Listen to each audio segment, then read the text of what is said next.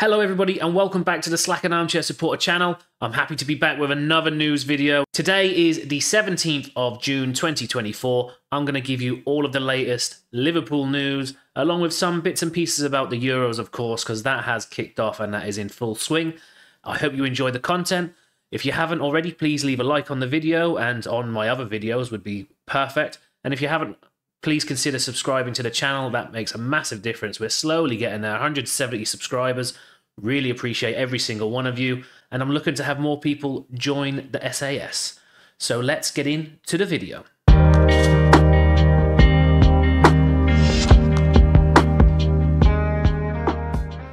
So first off, I mentioned in my last video about Alan Hansen, the former Liverpool skipper, who was hospitalised with a serious illness.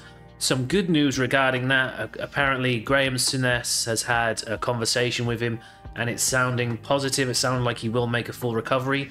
So that's absolutely excellent news, of course. I just wanted to bring you that update regarding Alan Hansen's health. So first, I'm going to have to start off with the Euros. Of course, the opening night was massive. Germany with a massive win against Scotland 5-1. Then we've seen the likes of Spain play, Italy play, England played yesterday, Denmark. It is in full swing. I'm going to have to get into England though. Like I said, that is my team, England. I was born there, so I'm going to be following them. And they were just terrible. I mean, we're supposed to be favourites for this tournament. Favourites for what? Definitely not this tournament. Harry Kane looks past it and has done in all of the friendlies and in yesterday's game as well. Foden doesn't look like the Foden we've seen for City at all. He pretty much single-handedly won them the title this season with some of his performances. Saka was outstanding first half, but then died a death in the second. Don't know what that is.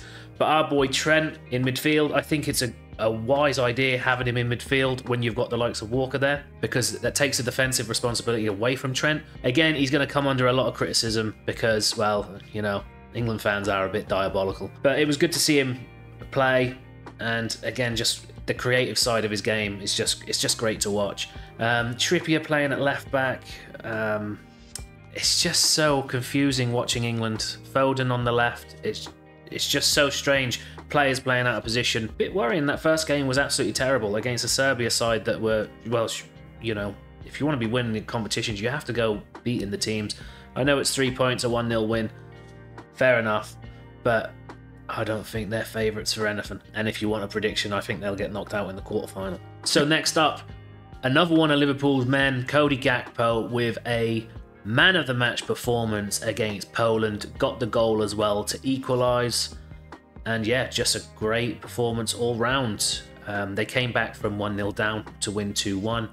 Cody Gakpo at the heart of it, and looks absolutely incredible coming in from that left-hand side, which I've been saying for months. Great to see him again, just gaining that momentum. He's really, towards the end of the season, he really picked up, and on that left-hand side, we've got a special player there. Can't wait to get him back in a Liverpool shirt and start this season. And one final bit of news before I get into the rumour mill, and that is that John Achterberg is reuniting with Steven Gerrard in the Saudi Pro League with Steven Gerrard's team.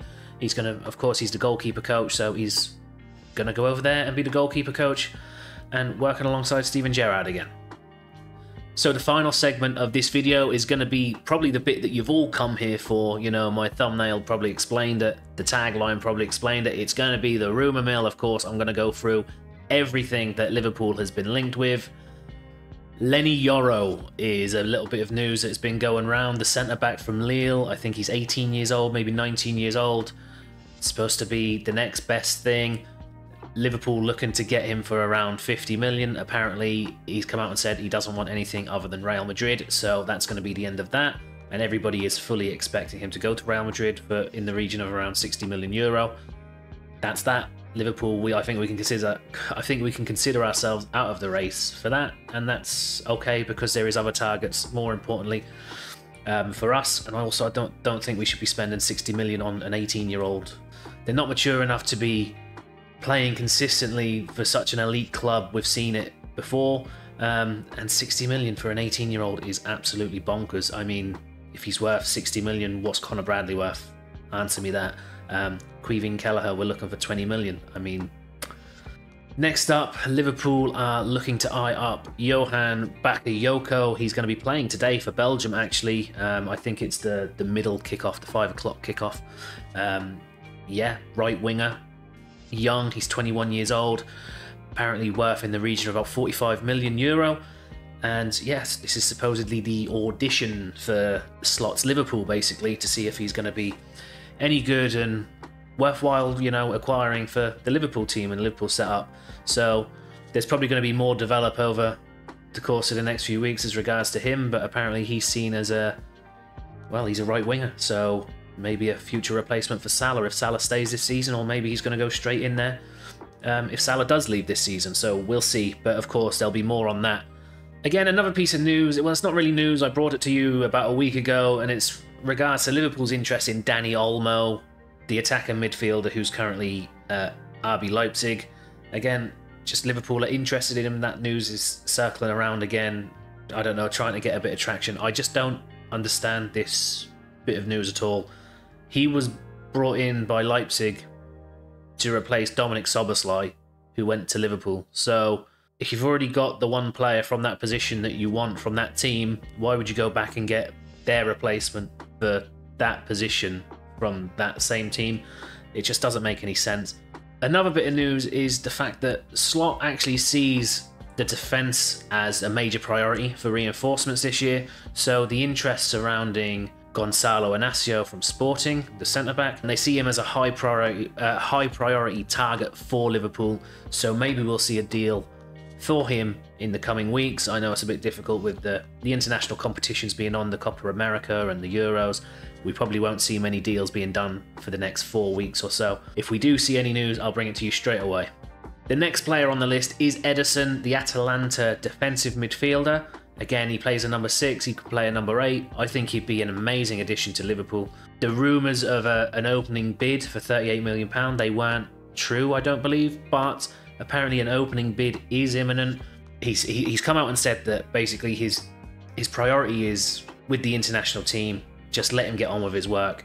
But if the right offer comes in, he's definitely looking for a move. And finally, now this is going to be a big bit of news if this happens. I just don't see it, because I just don't see us spending this sort of money on a player. I said it in the last video about Rodrigo and Kvaratskhelia, and who was the other one? There was another one.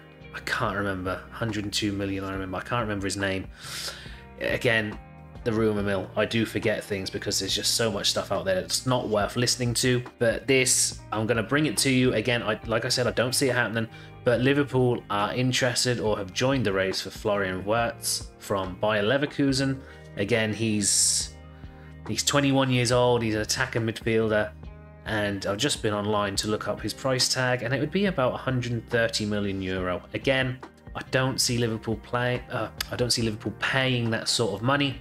It's just not what we do. We don't spend that sort of money unless the owners want to be like, yeah, no, we're going to back Slot as much as possible, and we want to prove that to the fans. So here you go. No, it's not going to happen. So of course, he'd be an outstanding addition to the team.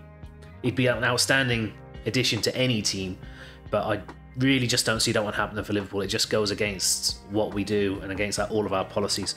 One final bit of news, and that is regarding an outgoing, and it is Luis Diaz again. He is popping up all over the news, so I think we can actually nearly say that he probably is going to be moving, because it just doesn't seem to be going anywhere. Apparently his price tag has been cut. Liverpool valued him at 120 to 140 million euro.